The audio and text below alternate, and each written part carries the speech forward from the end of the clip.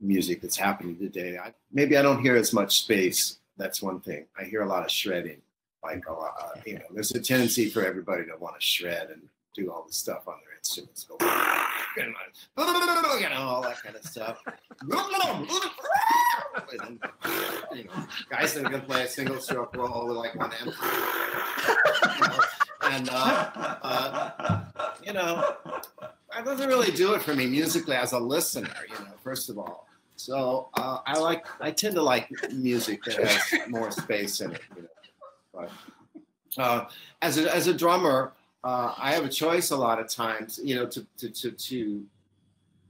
fill it up or leave it in terms of space. Like if I just, for instance, if it's a tune and I just mostly lay out the cymbal and I don't play a whole lot of, then I'm leaving a lot of space. If I'm playing a lot of chatter, that's less space. But